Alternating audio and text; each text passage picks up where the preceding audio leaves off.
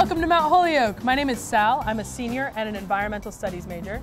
And I'm Annie. I'm a junior economics major and Chinese minor. And we're going to take you on a tour of campus today. Mount Holyoke was founded in 1837 by a chemist named Mary Lyon. It was the first of the 7 sisters colleges to be founded.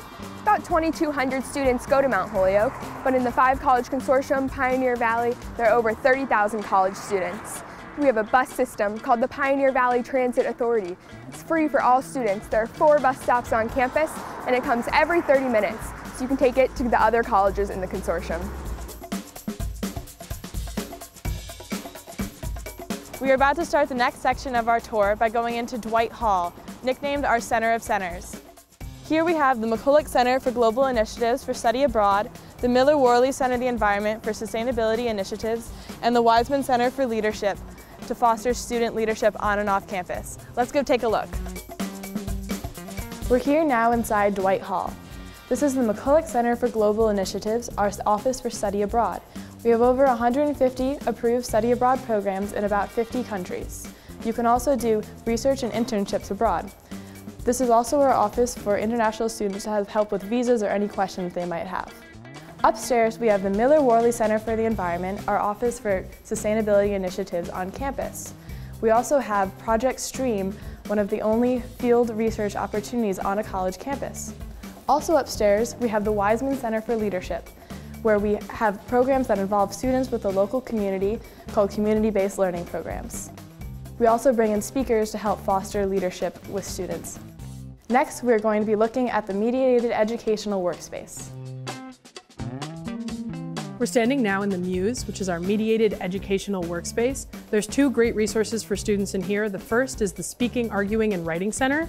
So that's an entirely student-staffed center. All students who work there take a semester-long course learning about peer review. And then as a student here, you're able to take a paper or a presentation to them at any point in the process and get feedback before you ever hand it in for a grade. So that's a great way to get a peer resource and to get peer edits on your papers. The other resource for students in here is the media teaching area. So if you had to work on a project in a program you'd never used before, something like make a movie, you could go to them and they'll help you both work on your project as well as learn literacy in that computer program.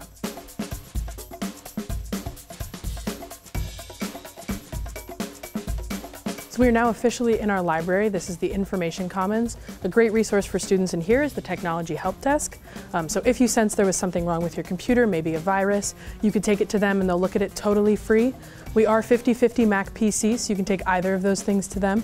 I knew someone who spilled an entire juice box on their laptop and it's fine now, so that's a great resource. Another thing in here is the puzzle and coloring room. If you were stressed out during finals, wanted to take a break, you can go in there, do a puzzle, do a coloring page, and just kind of take a de-stress moment.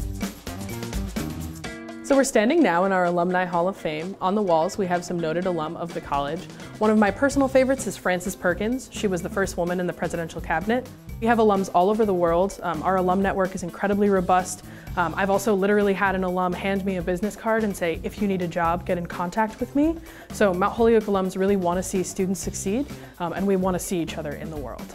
Now we're standing in the reading room. This was designed after Westminster Hall. Students love to study here, but I think it's a great place to get distracted because students are in and out all the time, going to different parts of the library. Up in the windows, we have the seal of Mount Holyoke College. We also have the seals of the 5 colleges, 7 sister schools, and some of our daughter schools, which were schools that were founded by Mount Holyoke alum. We're standing at the top of the stairs, so I want to take a second to talk about our first Mount Holyoke tradition. If you look around the room, you'll see banners that have a color and a mascot.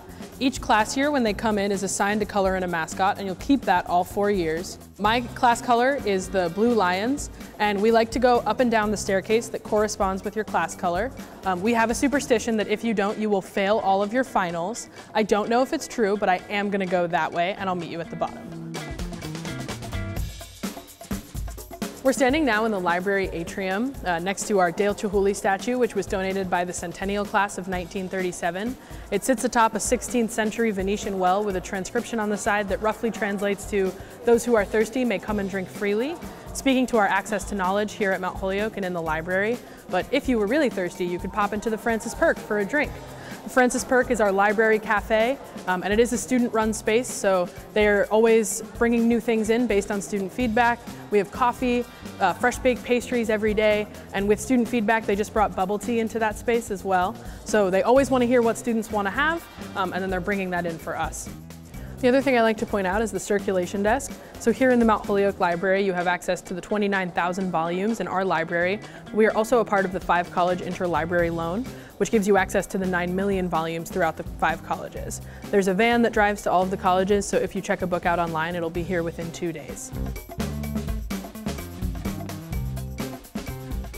So the next stop on our campus tour is Kendade Hall, which is our science center here at Mount Holyoke. Before we head there, I'll give you a brief overview of academics. So we have 48 majors, and we also have the option to self-design if you have a couple of different interests and want to combine them. We have a couple of distribution requirements as well, but they're really easy to knock out your first year. Gives you a little bit of structure once you get here. Things like a math and science or humanities requirement that might even get you out of your comfort zone and into something that you love on campus. Classes are pretty small, so we have a 9:1 student to faculty ratio. Most of the classes that I've been in have been around 20 students. I've been in classes as small as 7, and we also have the opportunity with the 5 College Consortium and the University of Massachusetts at Amherst, which is 10 times our size, to kind of experience some of those big lecture halls as well.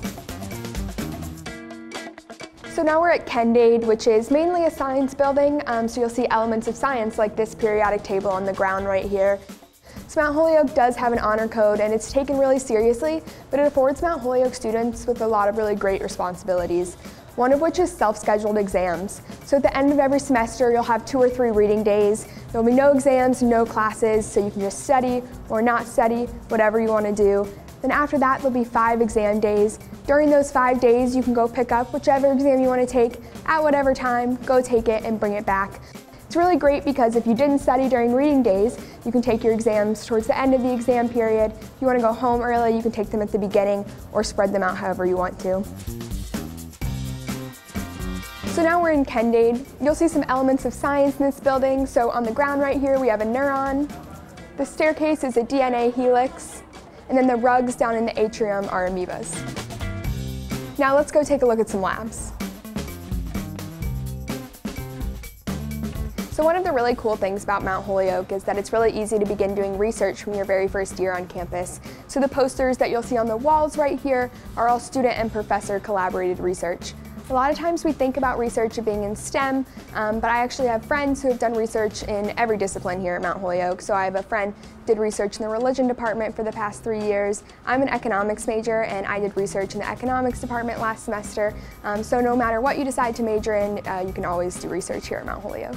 So at Mount Holyoke, we have something called link funding. So every student, regardless of financial aid, is guaranteed funding to do an unpaid or low-paid research or internship over the summer. It's really nice because it gives students the opportunity to participate in research or internships that they might otherwise not have been able to do without the funding. Right now we're standing by the Botanical Gardens, and right by the Botanical Gardens is the campus greenhouse. Every spring we have the Spring Flower Show, which is always curated by students here on campus, so it's really nice to go to the Spring Flower Show and see what other students here are working on. Another thing we do within the greenhouse is that every first year gets a first year plant. And the superstition we have with the first year plants is that if you keep your plant alive for all 4 years, you'll become a millionaire. Right over here is the Career Development Center, and that's where a lot of students can go to create or revise their resumes as many times they need. The Career Development Center also offers a lot of GRE and LSATs books and classes. Something about the Career Development Center is that alumni have access to their resources up to 5 years after they graduate. So if they decide that they want to make a career change, or if they decide that they want to go to grad school, the resources offered within the Career Development Center is readily available to them. Another thing back here is the Student Health Center. So if any student is feeling ill or they need to take some medicine, they can go right over there and take whatever they need. They also offer jobs for any students who are interested in pre-health or pre-med. Another building back there is the Campus Police Station. The Campus Police Station is open 24 hours, 7 days a week, which makes this campus a really safe environment. However, the only time I ever have to call campus police is when I'm locked out of my room, because Mount Holyoke has always been a safe community.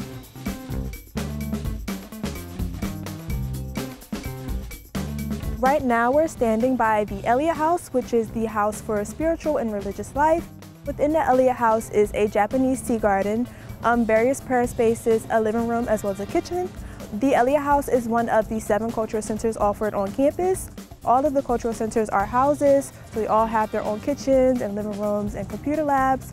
They all house the different cultural orgs on campus who host events for students to come and learn about the different cultures and people that we're all learning and living with. Right now we're standing by the amphitheater, and we host events at the amphitheater throughout the year. So we sometimes do movie nights, and there's also a spring festival, and we also do 2 traditions at the amphitheater. One of the traditions is that we watch Dirty Dancing with the first years, because there's a line in the movie that says, "Baby's going to Mount Holyoke in the fall," and we all scream so you can never hear the line. And another tradition we have at the amphitheater is convocation, and that's where everyone dresses up in their class colors, and we scream some more to celebrate the graduating class as well as the first year class.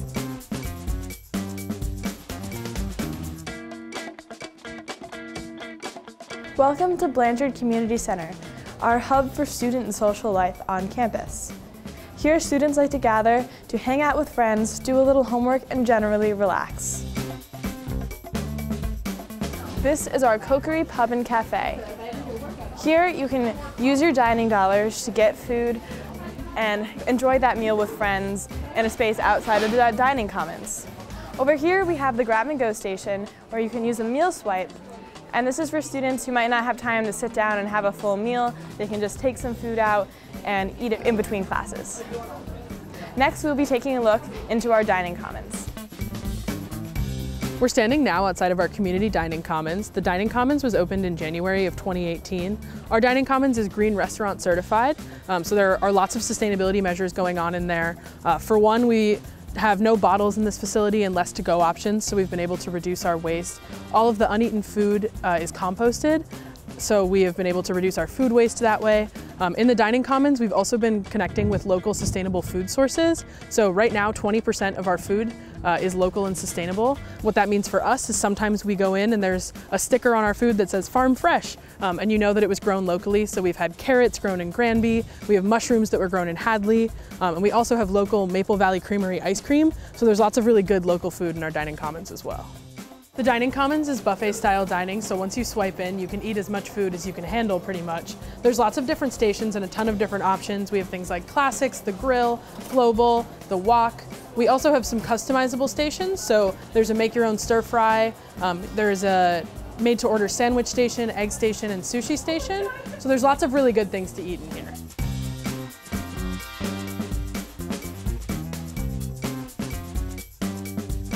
Hi, I'm Sabrina. I'm a sophomore here at Mount Holyoke, and today I'm going to take you on a tour of Pearson's, one of our residence halls, so let's go take a look inside.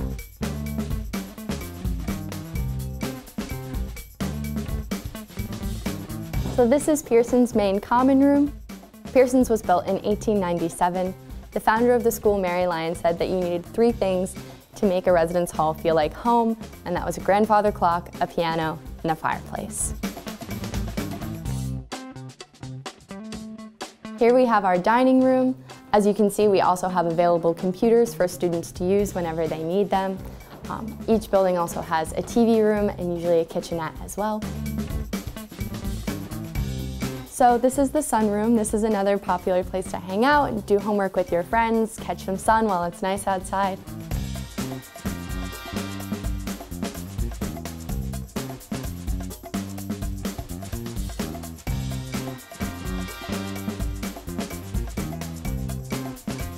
This is one of our average rooms. It comes equipped with all of the things that you see here. You get a dresser, a bookshelf, a desk, a bed, and usually a nice big walk-in closet like this one.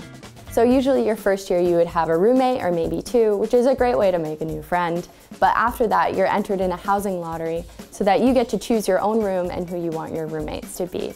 So that is a really fun part about residential life, is that you get to choose your own experience and choose how you want to live with your friends and where you want to be on campus, because every residence hall is different and you get to choose what fits you the best. That concludes our tour. If you're looking for more information, check out some of our other videos online